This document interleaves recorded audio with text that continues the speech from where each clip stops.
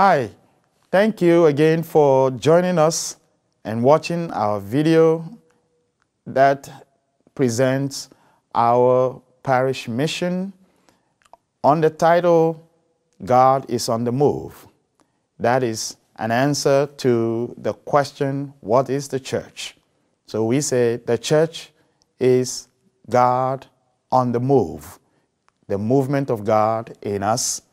And that movement causes us to do three different things. And we have talked about the first thing that the movement of God does in us is to learn about God through Jesus Christ, learning about Jesus. This particular video talks about the second way that God moves in us. And that movement is that God causes us to worship, or the church is God moving in us to come together and put into a ritual what we learned in listening to Jesus and coming to Jesus and receiving from Jesus. So we see that we do not just receive from Jesus, but we come together to worship. And the worship is to worship what we have learned. It is to practice what we have learned. But in a ritual form, if you like, we dramatize what we have learned from Jesus.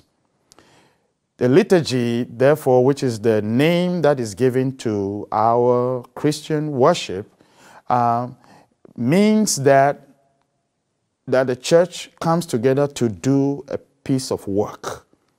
Liturgy is the work of the people. Liturgy means the work of the people.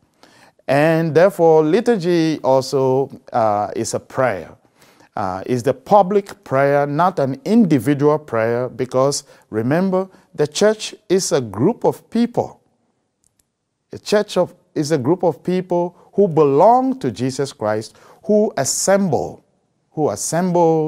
in order to remember what Jesus told them and to practice what Jesus told them. So coming together in worship, we look at that as a communal thing, not an individual thing. This is where the church gathers in a church building or a place that the people come together and remembering what Jesus taught them. We do that in readings. Reading the scriptures, we are remembering what Jesus taught us. And then we are sent forth. We are sent forth from the meeting. We eat there. We remember what Jesus has taught us. We eat together, and then we are sent. We take in symbolically what Jesus has taught us, and then we are sent to be what we have eaten. So remember these three parts again. When the church gathers, when the church comes together to worship, we remember what we have learned. We have talked about learning already.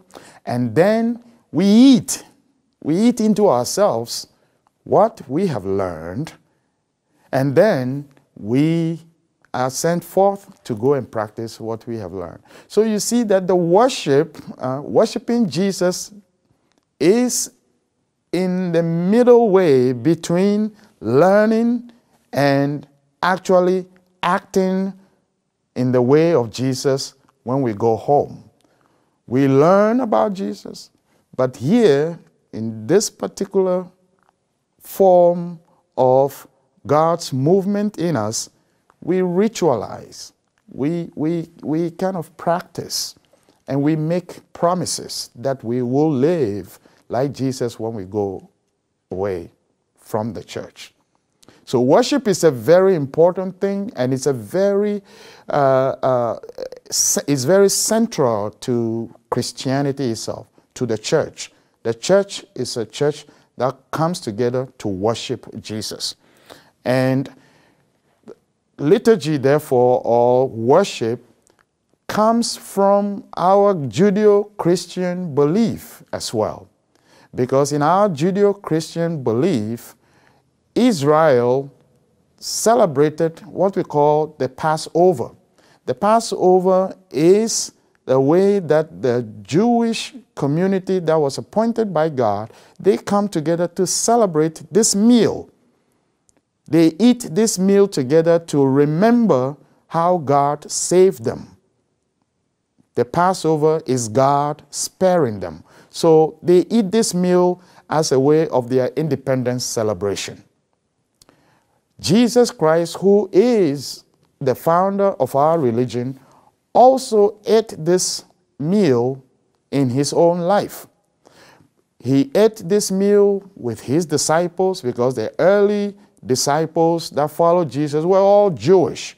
So they all celebrated the Passover. However, the last time he ate that Passover with his disciples, they usually will eat the meal and then drink a cup. But the last time around, when Jesus was eating with them, Jesus pulled a second cup. In that second cup, he told them, this one is the new thing that I'm going to do. It's the new meal that I would like you to eat. And this cup is the new covenant, he says. This is a new relationship. This is a new way of eating together. And when I die, I want you to continue to eat this. Come together always and do this in remembrance of me, he told them. So the Christian community that came out of the Jewish community continued to practice that, the second cup. That second cup symbolizes Jesus in their midst. It's the new way. It's the church's way. The new people who followed Jesus Christ, they began to do the second cup. And that second cup simply means the new Passover, the new meal, the new sacrifice, the new worship that they were supposed to always do in the name of Jesus. So Jesus transformed the Passover to his own sacrifice, his own giving of himself.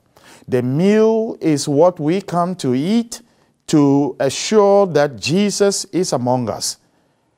We come to eat this meal to symbolize everything that we have learned about Jesus. The most important thing that we learn about Jesus is how to be good human beings. And therefore, the meal that we eat is a way of life. It teaches us a way of sacrificing in our lives, a way of being good, a way of being loving, a way of being sharing people, a way of being patient people, and so on and so forth. We come to ritualize that. But remember that that is only a ritual. The meal, the worship is only a ritual. It is not the reality yet. It is a ritual that we come to practice and perform. Its practical purpose is out there in the world, in the different departments of our lives. So we come to eat at Mass. We call it a Mass, where we break bread, we read the Word of God, but we also break the bread and eat, and then we depart. But the real life is waiting for us out there. How we go to make people human and good again is what the Mass or the sacrifice or the worship does. So in our church, therefore, the church makes sure that this gathering is very important for us, that we do it well so that it can, in fact, inspire us. So when we go away, we don't forget. We celebrate in such a way that its memory stays in our minds and reminds us when we go into the world, when we go into our families. So we have different ministries in the church that are called liturgical ministries. These ministries function as the church. They function in a way to make every individual that attends that is participating to receive that teaching of Jesus Christ in the form of bread and wine.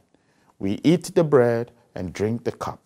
So we have people who read to us who are called lectors or proclaimers, and they proclaim the word of God to us. There are Eucharistic ministers who minister the Eucharist, that is in the species of bread and wine, to us.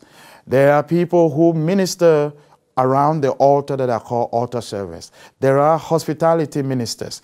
Everybody who does something for us to be able to celebrate and worship in a way that will be effective in our lives are called liturgical ministers. So you might have even those who make sure our sound system are good, are effective, so that the word of God can be heard, or to bring a visual representation of what we are doing to people who might not even be practically and physically there with us, so that the Mass or the worship inspires us to be able to remember when we even go away from the church premises. So the church is that ministry. The church is that group of people that do not just learn, as we said in the former video about Jesus, but they also come together to put in a ritual form, to dramatize and to worship Jesus, so that they can be inspired and equipped to go out there and represent Jesus to the rest of the world, making humanity good again.